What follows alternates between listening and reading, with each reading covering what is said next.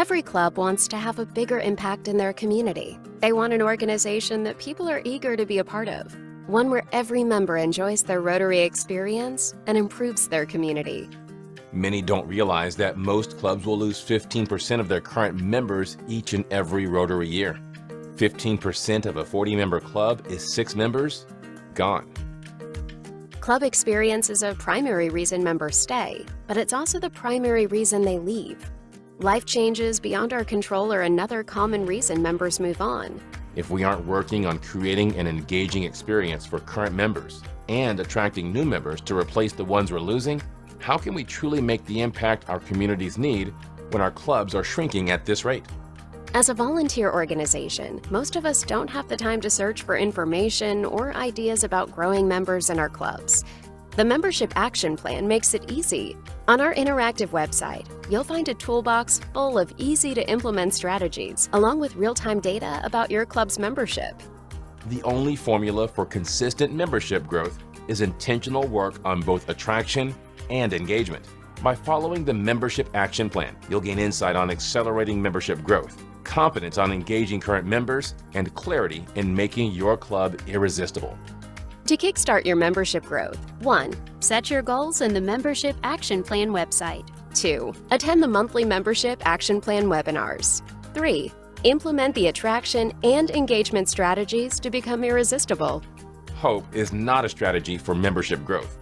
If you added more members to your club, how could you make a greater impact in your community and in your club members' lives? Make a bigger impact in your community and create an irresistible club for your members. Set your goals in the Rotary Membership Action Plan website to take the first step. And now, without further ado, ladies and gentlemen, let's welcome to our MAP webinar stage our Rotary International Director, Jeremy Hurst. Take it away, Jeremy. Thank you, Andy. Happy New Year, everyone. Welcome to this month's MAP webinar. Of course, 2 inevitable things happen at the start of each year. The first is that it's International Assembly time for all of our irresistible governors-elect this time around to enable them to finalize their learning as they prepare to take over on July 1st. And this year's International Assembly, which I had the pleasure of attending along with Director-elect Patrick, was a magical one in more ways than one. To me, the highlight was that both President-elect Stefan and President-nominee Mario clearly stated in their speeches that their main priorities will be the challenge and opportunities that membership growth bring during the 2 coming years. This continuity recognizes not only that membership is our #1 organizational priority, but also by using our action plan, we can create irresistible experiences for all of our members. Now, the other thing that happens as we turn the year is that many of our clubs experience, unfortunately, high membership loss. And once we know that this is somewhat inevitable, we must take action now if we want to achieve membership growth in our clubs and our districts this Rotary year. I've seen the amazing work your clubs do. I know you want to serve your community's needs in bigger and better ways. And that starts with membership growth. Today, you'll review the Membership Success Center and see where you stand, plus learn successful membership traction techniques to start your 2024 on the right foot, laying the foundation for stronger clubs, creating greater impact in your communities, and building year-over-year membership growth. These strategies are proven to work, so give them a try. I believe in you, and so do your members, and so do those we've committed to help as we build lasting change across the globe, in our communities, and in ourselves. So let's make this happen. I'll now turn the stage over to Zone 34 Assistant Rotary Coordinator, Mary Ligon, to help guide us through tonight's program. Mary, over to you. Thank you, Jeremy, and welcome everybody back from International Assembly if you were down there. Our theme topic tonight is review, refine, and revitalize our membership attraction so we expand our reach, increase our impact, just as Jeremy said. To revitalize our efforts and know where to refine our activities so we ultimately grow, we must first understand our current reality. So let's start with a review of our progress to date. We're all familiar with the December drop-off in membership, so now is the perfect time to check our progress. Zone 33 Rotary Coordinator Terry Weaver is here to help us with this review, understanding the Membership Success Center Progress Dashboard. Terry, you've helped create new membership tools in our new Membership Success Center. Can you help us understand why we needed something a little different? Sure, Mary. As many of you that have been around Rotary for decades know, our usual reporting of net gain or loss of members is really the only metric of success that we've had. But it turns out it's not very useful. It's actually highly misleading because it fails to answer several questions. First, exactly how did a club get to that particular gain or loss at this point of the year, mid-year? How many new members have they added compared to how many they need? And how many members have they lost? Just looking at net gain year to date really gives a false sense of progress. It's a very poor performance indicator. Wow. So what do you think is the most helpful report for clubs to use during the year? Well, attrition is pretty predictable based on the average membership loss of a given club over, say, the past 3 years. And successful clubs realize they need at least enough new members to replace those that are likely to terminate, which will be about the same number as usual, plus some for moderate growth, whatever that growth goal is. You know, in our businesses, we realize that we have to get new orders each month, starting at the first of the year, in order to meet our revenue goals, right? Well, wouldn't the same apply to new members in a Rotary club? If we know, for example, that our 40-member club loses 6 members a year, wouldn't it make sense that we need to get a new member at least every other month, starting with the first month of the year? And that's just to break even. So in the Membership Success Center, we've built a progress dashboard that works on that basis, looking at the club's net membership growth goal, then adding the number of additional members needed to replace those likely to terminate based on our recent attrition history. Then we compare that with the pace we'd need to attract those new members month by month to get that total by the end of the year. Wow. Well, I'm a visual learner, Terry, and somewhat math challenged in my head. So can you show us an example of that dashboard? Sure. Let's have a look at a newer club, Greer, South Carolina. And now, Greer is an example of a club that's right on pace. They need 10 new members to meet their aggressive growth goal of 7, plus replace their likely attrition. They do really well at that. They've averaged 3 members a year of terminations. So the new member attraction pace is shown graphically as a ramp that begins July 1st and ramps to the total number of new members that are needed by June 1st. That gives us the month of June for some final course correction in case we're a bit behind. And the vertical blue bars, those are their actual new members. So you can see they got off to a little slow start. Then they got ahead of that pace line for October, November, and December 1st. And having not attracted the new member in December puts them right on the pace as of January 1st. If they keep attracting members consistently at their current pace, 1 a month, they'll meet their goal with no problem.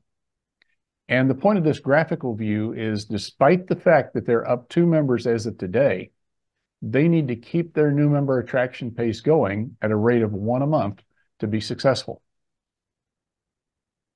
To help users understand this pace ramp, there's a little pop-up tooltip in this circle with a question mark that explains it. It says this line represents a steady month-to-month pace of new member additions to reach your membership goal for the year. Try to meet or exceed the goal line each month with your pace of attracting new members. Well, do most clubs look this good? Well, sadly, no. Here's another club that is more than norm in most districts at this time of the year. Now, they've attracted 3 new members and lost only 1. So if we take our typical look at only net gain or loss, we see them at +2 for the year. And for some reason, that causes us not to worry about them. when in fact, we should be extremely worried about them. Here's a closer look. They should be at 9 new members to be on track. They're already 6 members short of where they needed to be by the 1st of January. That's a serious red flag, completely camouflaged by only looking at their +2 net gain for the year. They have a lot of catching up to do and no time to spare. They're not even on pace to cover their average attrition, let alone their growth goal. So they need another 14 members over the next 5 months. Folks, I invite you to check out this progress dashboard in the Membership Success Center. When you come into the Membership Success Center from DACDB, click on the progress dashboard link on the left-hand side. It'll drop right into your own club's progress dashboard. So Terry, what happens if a club has not entered a goal in the Membership Success Center?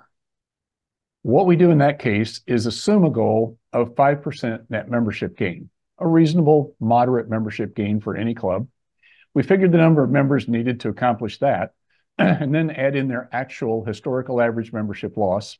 So that way, even a club that's not set a goal has a progress dashboard that works. It's relevant, and assuming a moderate membership gain of 5% is reasonable, it seems to be about right. Of course, if they actually set a membership goal, then the new members needed and pace to goal ramp adjusts accordingly. So that's great information for clubs. If I'm an assistant governor or a district governor, how do I use this with my clubs? If it were me, I'd have the club's progress dashboard open on my screen when I placed a call to the president or membership chair to talk about membership, because you have pretty much everything you need for a conversation with clubs about their membership progress. You know how many new members they need, you know how many they've attracted year to date, and you know how many they've lost. So when you see a club like the one we looked at with a net gain of 2, they're probably feeling pretty good, but you actually know that they're behind pace by 6. So that conversation is likely to be a bit more of a wake-up call than they expected. Now, on that same page, you also know the problems that that specific club needs to solve. Is it high attrition? Is it low attraction? Perhaps both, or perhaps neither. So we're going to post a link in the chat to a video that explains how to use this report. There's also a report version of the progress dashboard, and that shows all the clubs in a table if you want to quickly spot clubs that are ahead or behind pace. Now, this is for, of course, district leaders to look across the entire district. And that's the year-to-date progress by club report. It has a sortable pace column where a district leader can see and easily spot clubs that are doing well, and of course, those in trouble, but they may not realize it. Terry, thanks for showing that. Seeing that on the screen is very helpful. It's important to understand our progress to date and adapt our plans as needed to attract new members to our clubs. We're interested in you, our participants tonight, with your familiarity with the Membership Success Center. So we're going to have a poll. If that would get launched, we'd love to hear your responses or see your responses to the 4 questions that are in the poll. We'll give you just a few seconds to answer that. Let's take a look at what we have. Okay. So on the question of received a zone, an email from a zone coordinator, 77% of the people on the call have seen that and have the membership, 72% have the Membership Success Center icon set up in DACDB. 85% of our participants say they have checked their club's progress and attracting members this year using the progress dashboard. And the pace with respect to goal through January 1st, my club is ahead of new member attraction 32%, behind 58%, about what we'd expect, and not sure 11%.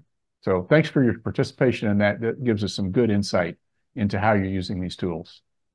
Yes, it does.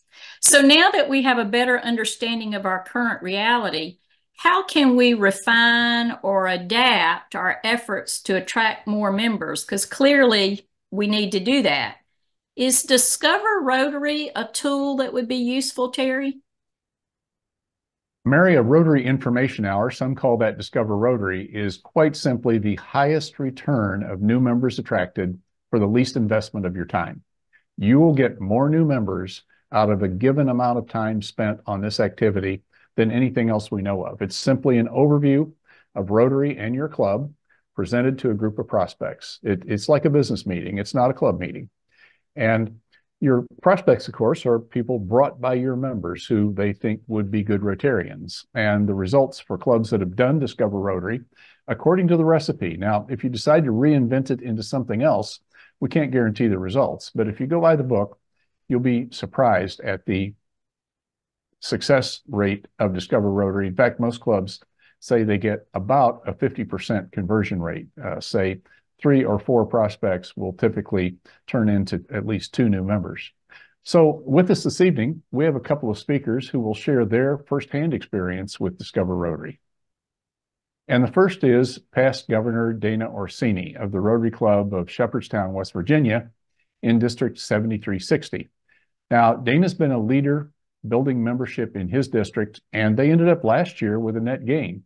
Not surprisingly, they're also on track to repeat that performance this year. So Dana, would you share your experience with Discover Rotary with us? Yeah, absolutely, Terry. One of the other hats I wear is I'm the membership chair for my home club of Shepherdstown. And our club was chartered in 1987 as a morning breakfast club meeting at the renowned Bavarian Inn Resort on the banks of the Potomac River in the historic bustling metropolis of Shepherdstown, which has a current population of 1,300. Fast forward to 2017-18, we decided to test the water by offering an evening satellite group, which we registered in June of 2018. Credit goes to past President Michelle Maiden and then membership chair David Gross for their unwavering determination to see this through to fruition. This was the first step of an intentional strategy to increase our club's impact through membership growth. It was a lot of work, but during the pandemic, we were able to sustain our membership without a net loss. Presidents Terry Anderson and Steve Campbell were unbelievable at adapting and keeping our club experience vibrant. With that said, we were able to hit the ground running last year and increase our membership from 70 to 83. That's an 18.5% growth rate. Our evening group, led by Chair Terry Beeble, was and is instrumental to our growth. Again, this is in a town with a population of 1,300. The driving force behind this success is that our club leadership is all in on membership growth and are willing to follow, use, buy what we learn in these MAP webinars. Our goal is to have people standing in line to join our club. Understanding the need for momentum going into the second half of our Rotary year, in October, we, immediate past President Sean Murtaugh, President Jim King, President-elect Kerry Keys, and myself as the membership chair, started planning a Discover Rotary event for November 29. Having done many of these successfully in the past, I immediately had major heartburn when Kara suggested that we had a social flare. I reluctantly consented as long as we not lose focus as to the purpose, which unfortunately, I must admit, I repeated probably way more times than I should have. So as I was coming to terms with this wrinkle, she suggested bringing in the Charlestown Club and doing a joint event. Well, now I was doubly concerned as this really wasn't following the program, so to speak. Talk about heartburn. Well, we all agreed and decided that we wanted to focus on our respective memberships being people of action and the impact that our clubs have working both individually and jointly here in Jefferson County, West Virginia. Kara and Joy Uhas, a past president from the Charlestown Club, created a flyer that we could use to advertise. We posted it to our respective websites, Facebook pages, and Instagram. Now, I'm not a techie, but I think Kara created a Facebook event where she could invite possible attendees. Club members shared the event on their personal pages as well. And we also sent emails and texts with the flyer as follow-ups to prospects that we knew were interested. Next up was freshening our Discover Rotary slide deck to include both clubs. We then decided to include the leadership from the two clubs to actually do the script for the event. I would cover the RI and district slides. President Amy of Charlestown would talk about her club. President Jim would do the same for Shepherdstown. Karen and Julia would highlight some of the projects and socials that we do together, as well as the opportunity for individual growth. Sean would do the close as to why the prospects should join. With all these moving parts, surely nothing could go wrong. Well, D-Day came and it went off without a hitch. District Governor Herb Smith and District Governor-elect Pam Wagner were in attendance and each made closing remarks as well. Between the two clubs, we had 25 potential members in attendance. The room was decorated for the holidays with conversation tables scattered about. We provided hors d'oeuvres and a cash bar was available. And the next day, we emailed those that expressed real interest to see if they actually wanted to submit an application. So I'm happy to say the Shepherdstown Club inducted 4 of these new members in December. Currently, we have an additional 6 applications in the general membership review phase, and we will start inducting some of those this week. We're still in contact with the others that have not submitted their app as of yet. And District Governor Herb now wants to take the show on the road to see if we can duplicate this approach in other areas of our district. I will keep you posted, and back to you, Mary. Dana, that's great. Congratulations on a successful event. And thank you for sharing how we might refine our plans by partnering with other clubs to have joint Discover Rotary or Rotary information sessions. Let's hear another idea on how we could increase member attraction from Doug Terhune. Doug is currently the membership chair for the Rotary Club of Fort Pierce in District 6930. He has been successful in attracting new members by recognizing business leaders in the community. Doug, tell us your recipe for this business leaders lunch and the critical elements to be successful with this approach, because it's not for everybody. Thank you, Mary. Before I get to the presentation, what I'd like to do is have everybody do a little role playing with me, if you could. Picture you get home this evening and you've got 2 letters at your favorite chair, and you open up the first letter. And in the first letter, it says the following. It says, "Dear Chris, the Kiwanis Club of Orlando is excited to invite you to their annual membership drive meeting on April 11th. That's letter number 1. Letter number 2 you receive says, "Dear Chris, the Rotary Club of Orlando would like to invite you to a business leaders luncheon on April 11th, where you will be honored for your continued community service." Now, I know this is rhetorical, everybody, but if you were to respond and attend one of those meetings, which one do you think you might be more likely to attend? So if we can, let's see if we can discuss really what's going to make a good business leaders luncheon. The first question I have to ask everybody is, does your club need new members? Now, I know once again this is rhetorical, but I don't think there's many clubs out there right now that are full to the brim of members. Certainly, COVID took a hit on just about every kind of civic organization out there. But just so you know it, when I say business leader luncheon, if you're a breakfast club or a dinner club, just substitute that word for the word luncheon in there. So really, it's a business leaders event.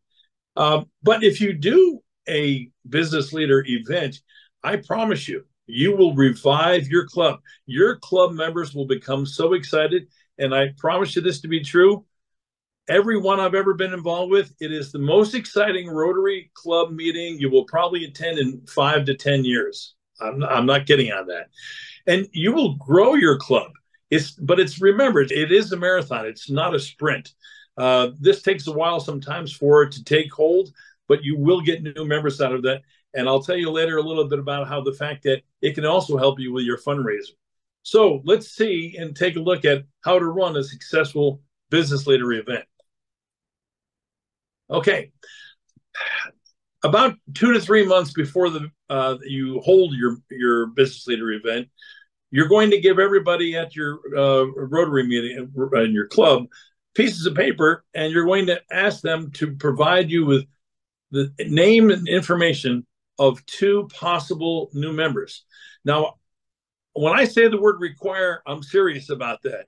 The reason why I say that, we're not suggesting, it is a requirement. If you want to be successful in this meeting, you really need the name of good people out in your community. And when you ask the people to do that, have them consider age, race, classification, energy. Just don't invite your friends. Bring strategic people in your community that you think would be good business leaders, aka good Rotarians. It's very important that everybody provide the name of not only the names, but the address, the email, and the classification job of each. One of the most important jobs of this to be successful in this business leader event is to have somebody who knows how to run a spreadsheet, because this person's going to be busy taking in all this information, keeping the club up to date. It's something that every week you will come back to the club and say, okay, we've got 25 names and we're looking to add more. Once you have all of your names collected, you're going to send out a snail mail. How about that? An old snail mail with a automatic return pre-stamped postcard. And you're going to be asking people to RSVP. What a novel idea to ask somebody to RSVP. But in that letter, you will be asking the people to attend this meeting and letting them know they're going to be honored. You are going to honor them at your meeting. And remember, everybody, when you think about the origins of Rotary, it was 4 people. They got together, and what were they? They were nothing more than 4 businessmen that got together. So this is following in the footsteps of our history of our own club. So once you finish doing all the spreadsheets, you're going to follow up with emails. And if we can now, let's talk about the key elements of the actual meeting itself.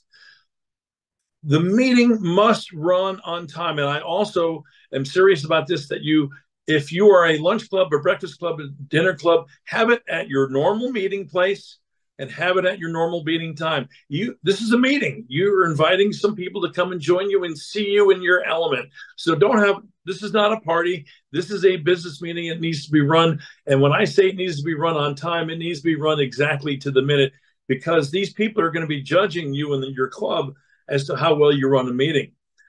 Very important here.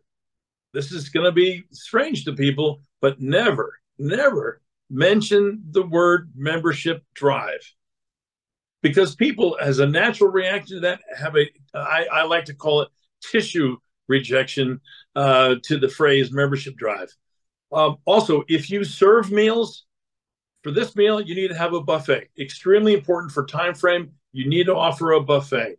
Introduction. About everybody in the room is asked to stand up. You have about 20 seconds. Hello, my name is Doug. I'm from Jensen Beach, Florida, and I'm recently retired. Everybody sits down. You got to keep that moving. Introduction. You're going to start the meeting however you start the meeting officially.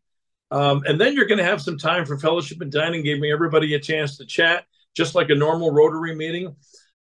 And then you're going to have depending upon your time frame, 1 to 2 members are going to have 5 minutes each, and they're going to give a little talk on why did they join Rotary.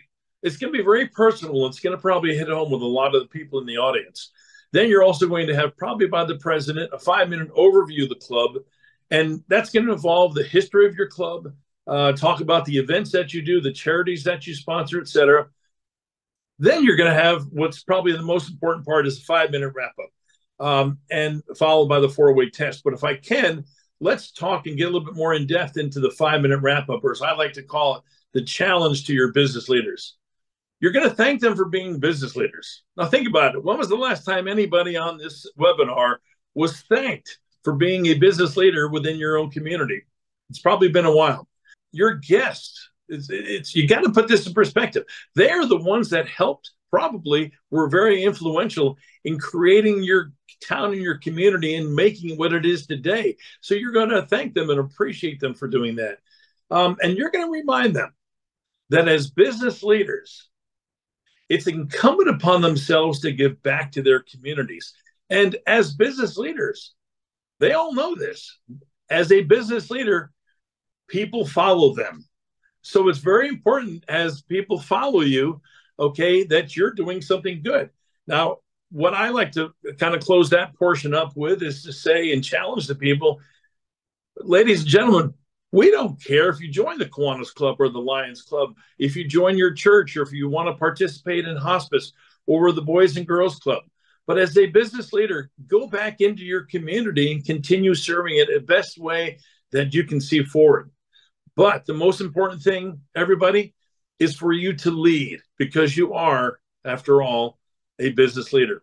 As we finish up the event, we present each guest with a token of the club's appreciation. Historically, what we've done is a paperweight, a 4-inch by 4-inch piece of granite with the words, the plaque on there, etched on there, business leader of Fort Pierce, Florida, and then the Rotary emblem on there as well. So that's really wraps up the Business Leader Luncheon.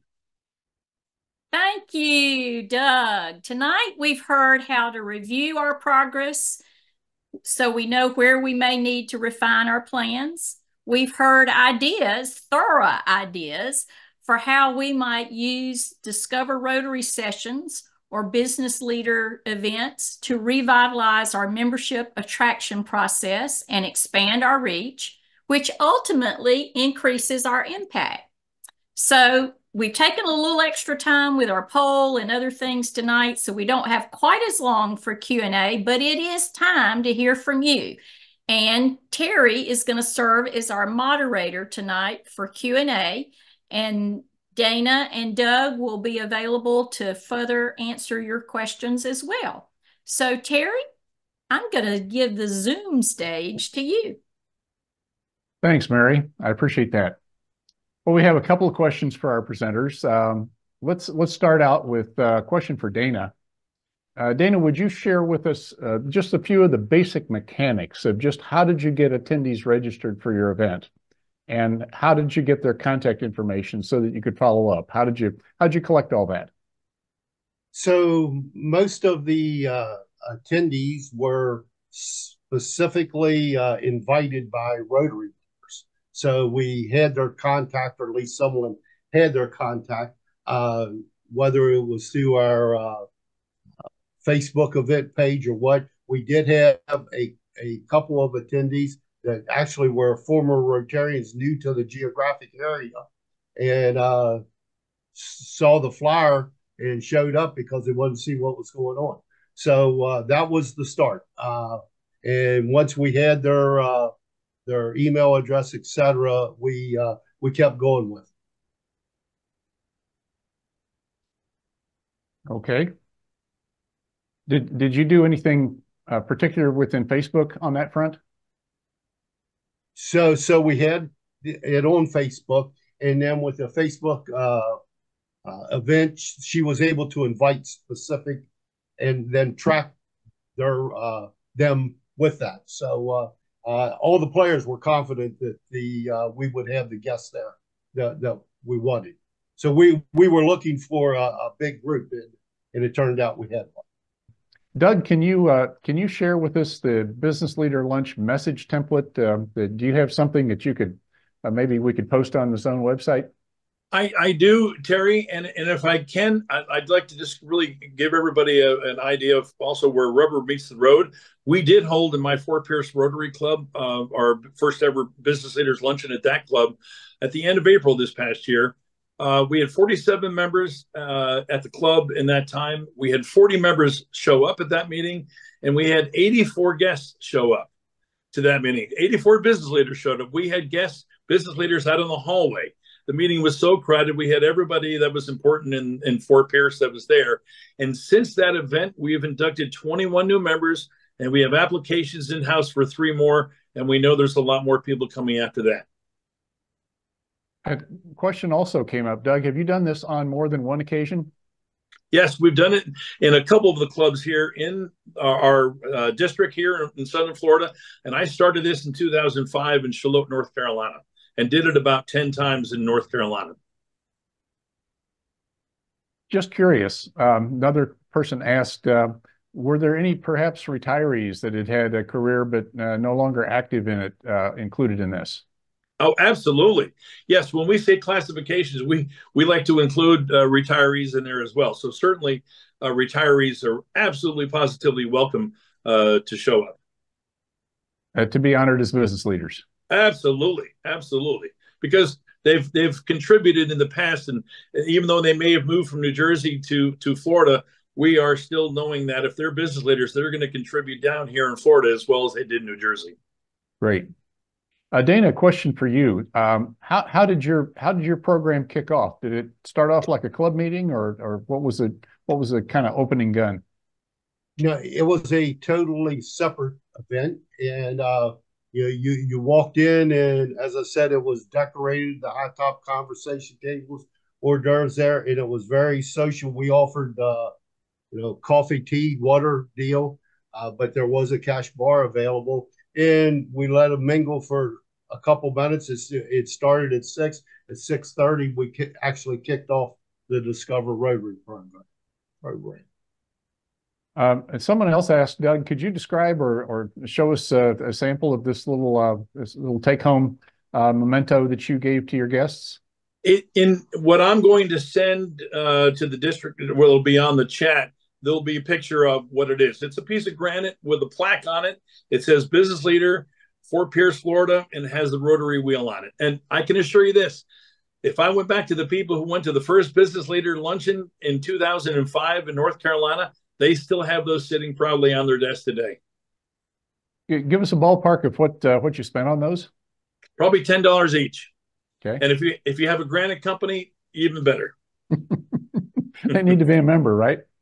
Oh yeah, there's an opportunity. Knock on every door. If you're in the business of tombstones, it sounds like a target-rich environment to me. So, Dana, question: if you had to do this over again, if you were doing another one of these, or perhaps you probably are, but what are some things that you might do a little bit different, that you might tweak up a little bit? I would tweak up the rehearsal part of it. I kind of like, personally, having everything scripted, and you know exactly what the next person's going to say. I'll be honest with you, we weren't there, but it still worked. We didn't see the final slide deck presentation to 3 hours before the event, and with everyone's assignment. So I would do different. One of the things that I think really worked was having different people. I've done so many of these throughout the district where it's kind of like a college lecture. I'm doing all the script, and they're sitting there watching the slides, and then Q&A. This was a totally different environment, and it really worked. So your presenters rehearsed individually, but you just never really had something where you got together. Oh, absolutely. Yeah, we had the slide assignment, and yeah. So yeah, there was rehearsal that one. Yeah, it's critically important in something like this. I think that people are prepared and up to speed, not just trying to do it off the cuff. Absolutely. And we have used this for our club, not in this format. And part of the format was just the time of the season. The Bavarian Inn that hosted us is, they're all decorated for the holidays, so we made use of it. And yeah, little bit different. How'd you budget for this? How did you figure what this thing was going to cost you? We actually put it together, picked out some more d'oeuvres, and got a price of it, then tried to figure out where the money was coming from. So our club funded this one. Charlestown's going to do the same thing in the spring, and they'll play host. And so, in that county, the two clubs are roughly 20 miles apart, and they will host and cover the expenses. Doug, same question. If you had it to do over, if you were running another one of these, anything that you'd do different based on your experience of running a few? Well, since I've done the first one, which is 2005, I've been doing this a long time. So I think it's exciting. Every time I've been to one, people walk out of that meeting just like joyful and happy. So I don't know that I have any specific tweaks on it. I think it depends on the club, and I think it really depends on getting with the membership chair. One thing I will say I think we've started to do a little bit better job on is that I think every club has people that have fallen out. Maybe somebody who was the mayor, somebody who was the police chief, somebody who was the head of ABC company down the street. And over the years, those people have gone away from the club.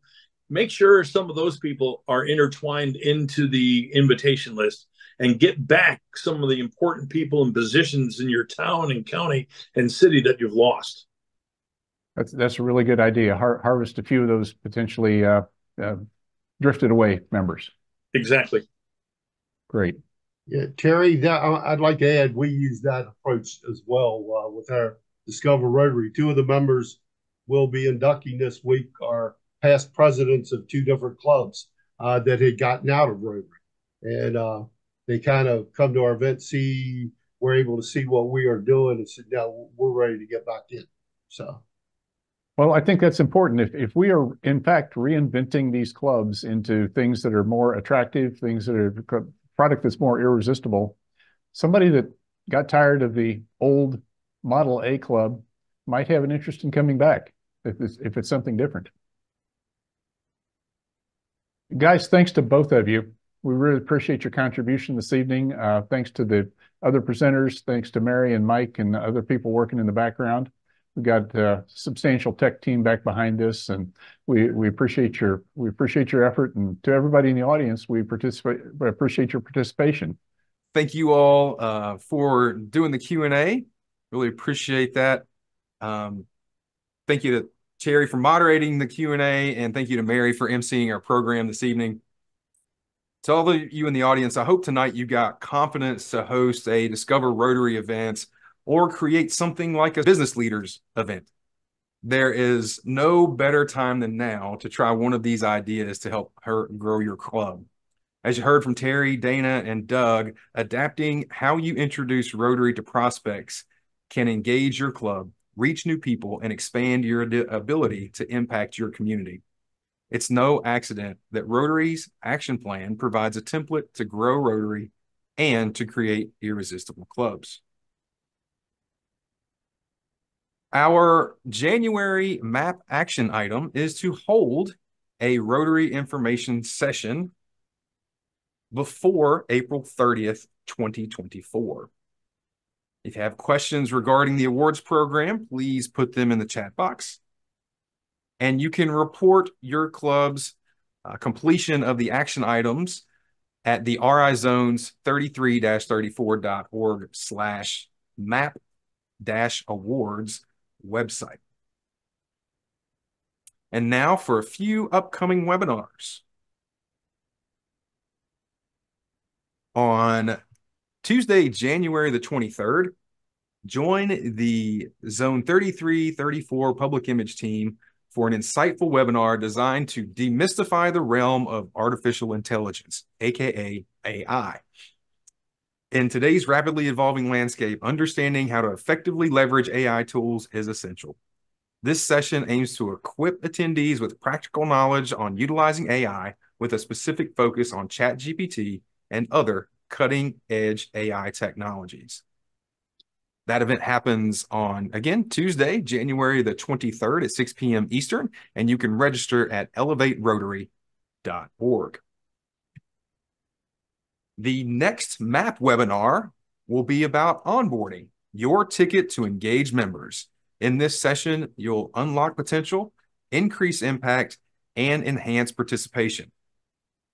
That will be on Monday, February the 12th at 6 p.m. Eastern, and you can sign up for this webinar using the link in the chat. Also coming up, Zone 33's district training is April 11th through the 13th at Virginia's Crossings.